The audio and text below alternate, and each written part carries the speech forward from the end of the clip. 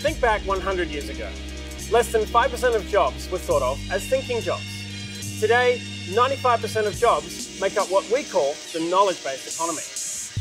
The software industry is one of the fastest growing industries, and demand for coders is set to skyrocket. Just the iterative nature of web development. Make a couple changes, have the browser open and refresh, see what happened, make a couple more changes, have the browser. To me, that instant feedback, that constant sort of thing was just so gratifying because I could see my project coming to life right before my eyes.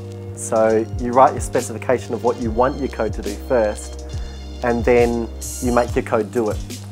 And this is a profound little step. Probably the biggest mistake coders make is thinking that it's only the code that's going to get them the job.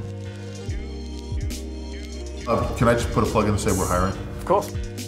Welcome to codr.tv, a channel dedicated to coders, software companies, and budding tech heads everywhere.